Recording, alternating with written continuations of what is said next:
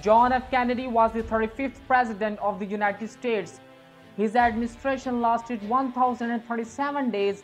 He was assassinated while riding a motorcade in Dallas. Lee Harvey Oswald is the accused assassin of President John F. Kennedy. As history records, at 12:30 p.m. of November 22, 1963, from a window on the 6th floor of the Depository Building, Oswald fired 3 shots that killed President Kennedy.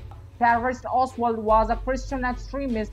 This terrorist activity spread fear in the whole country. At about 1:45 p.m., Oswald was seized in a Texas theater by a police officer responding to the reports of the suspect.